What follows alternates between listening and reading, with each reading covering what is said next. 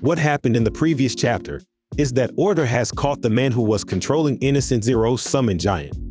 This was seen by Caldo and Dot, and it's where Caldo and Orter had their conversation. Since Orter still doesn't accept Mash, Caldo told him that there will come a time when he will need to acknowledge Mash due to his strength. In the town, news about Innocent Zero's attack on Eastern Academy has spread. To prevent chaos, the Bureau of Magic is suppressing any information about it from the public. Meanwhile, Mash and his friends have decided to go to the beach after their intense battle with Innocent Zero. It turns out that Wahlberg is also there to relax.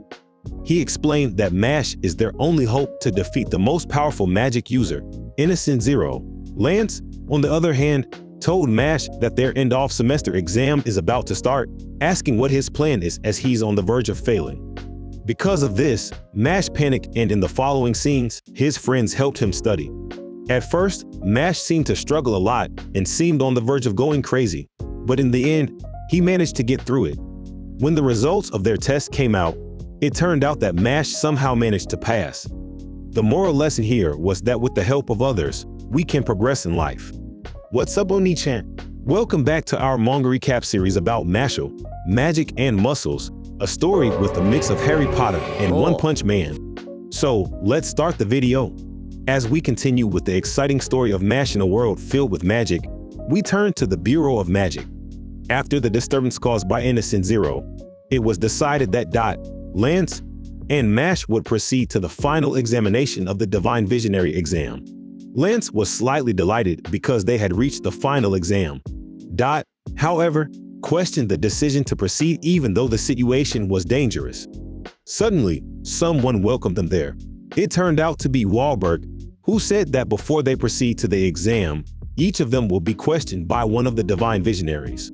If they are not seen as fit to be Divine Visionaries, they won't be able to continue, so they need to be careful.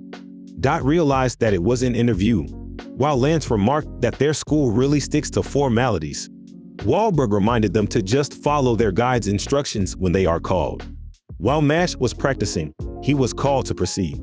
A small creature named 008 was shown, and it said it would be Mash's guide from then on. Mash also greeted 008 and introduced himself. 008 told Mash to follow it and to be careful while walking. Suddenly, it expressed sympathy to Mash for the hardships he had endured. Mash, however, said that it wasn't that bad, and while speaking, he noticed something. He noticed the expanse of hallway they were in. 008 said that it seemed Mash wasn't too affected by his situation. Suddenly, 008 transformed into a giant werewolf and said that it found Mash's attitude irritating. 008 attacked, but due to Mash's reflexes, he was able to easily dodge its attacks. Mash thought that it was because of what he said that 008 became like that, so he said that he doesn't want to say anything unintentionally upsetting to the person he's talking to. 008 explained that its actions weren't connected to what Mash said, and in fact, it was ordered to kill him. It asked Mash if he was familiar with servant beasts. 008 explained that they are cursed such that they can't touch their masters, so they obediently follow them in exchange for power. 008 continued to attack while Mash simply dodged. As someone who supposedly can't use magic, Mash was told he needed to leave the exam. When Mash was about to take 008's attack, he suddenly noticed something. 008's attack hit Mash, causing an injury. 008 noticed that Mash didn't fight back against its attack. Mash explained that he realized that 008 was doing that because it wanted to. Because of this, 008 stared at him. The topics of curses and obedience were disturbing to him, Mash said. Mash touched 008's face and asked if he were 008 and was ordered to fight. He wouldn't want to hurt 008. 008 thought about this and recalled how it was treated as a servant. It was told to know its place as a slave and be happy because it was kept alive. Because of this, something hit 008. It returned to its original form while thinking that even though Mash was human, he was kind to it. Suddenly, someone attacked 008. The men asked what it was doing. When Mash turned around, he saw Orter, and it turns out he was the master and the one who ordered 008 to kill Mash. Because of this, 008's knees weakened, and it apologized to Orter. However, Mash stopped it from apologizing to Orter and said that it was okay. Mash prepared to fight and said that Orter was the one who had a problem with him. 008 stopped him and said that a divine visionary candidate was no match for Orter. Mash, on the other hand, said that he would be okay. 008 insisted on its opinion and began to tell a story. Several years ago, some Majin attacked the town. The Majin were a species with such extraordinary strength that even a divine visionary could be defeated. This strength supposedly comes from the large amount of magic energy in their bodies. An average Majin reportedly has as much energy as a top-class human magic user. At that time, the Bureau's strongest security forces were dispatched, and even they had difficulty. However, the situation wasn't the same for Orter. He and his reinforcements defeated all of them.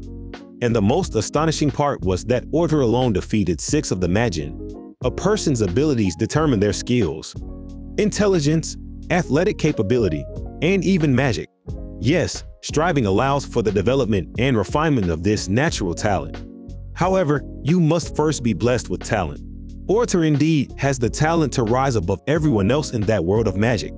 Our hero was stunned and said, "Golly." After that, Orter told Mash that he couldn't accept him. He explained that it only takes one exception to break the system. Due to the power that Mash displayed against Innocent Zero, he successfully won the support from Wahlberg and others. However, they didn't need Mash. He claimed that he alone was enough, and he would demonstrate that to Mash. Mash also prepared himself and stated that he needed to defeat Orter in order to be recognized as a divine visionary. Orter said that it would take him just 3 minutes to crush Mash. Mash was just staring at him. Orter began to release sand. He immediately attacked with extraordinary strength that managed to make a large hole in the floor. Mash was surprised by this. It was explained while Orter was attacking that the strength of Orters and magic comes from the very versatility of the sand. He managed to capture Mash, but Mash quickly managed to free himself. While their battle was happening, it was explained that the hardened sand could cut through even steel. It can also break rocks. Moreover, its flexibility means its unpredictability is endless. That's why it's impossible to avoid. However, Mash's physique can make the impossible possible. His muscle fibers, compressed to high density, act like a tightly wound steel spring capable of releasing massive explosive force. Muscle strength is essentially a measurement of force. For example, if a person has a lateral pull of 440 kilograms, their punch has approximately 2 to 5 tons of force. At those times, Mash felt confident. His muscles had surpassed the power of magic before.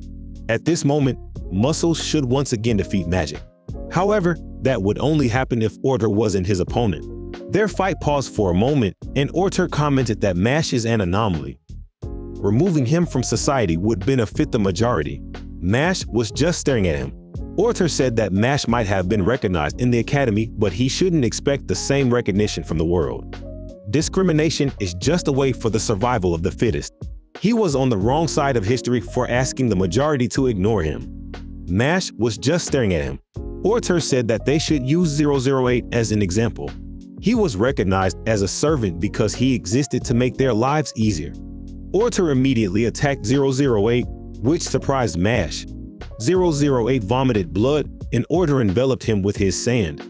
Orter explained that when the servant beasts fail to do their jobs, they need to be punished according to the rules. Orter then threatened Mash and said that for every attack he dodges, he would hurt 008 instead. That was just an example of how Mash's pointless words and actions affect others. He needed to understand that his existence caused the net loss. Did Mash understand that? 008, on the other hand, recalled the kind words Mash said to him, and in the end, he gained courage and told Mash that he would be okay. Because of that, Mash was surprised. Orter then began his attack, and because of what he said earlier, Mash didn't dodge it. It seemed that Mash had decided not to dodge anymore. 008 then stopped Mash from doing that because Orter wanted to kill him. Nevertheless, Mash continued to receive Orter's attacks. In Orter's mind, he said that he had seen the full strength of Mash from the contact he made.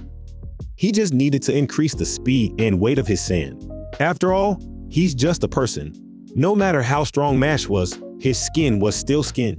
Soon, Orter sent his finishing blow to Mash, which caused a large explosion of his sand. Mash's clothes flew along with the sand. Because of that, 008 was worried. Orter noticed something and thought that he felt something unusual.